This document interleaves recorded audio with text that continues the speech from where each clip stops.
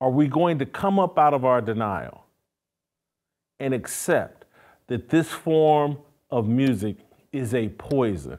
The way it's been produced, the way it's been commercialized, the way it's been promoted, the way it's been mainstream, the way it dominates and smothers out any form of rap music that actually has a positive message.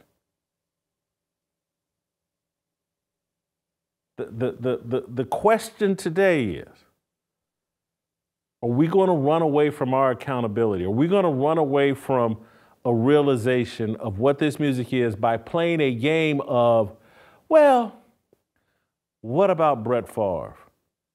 What about Donald Trump? What about Jeffrey Epstein?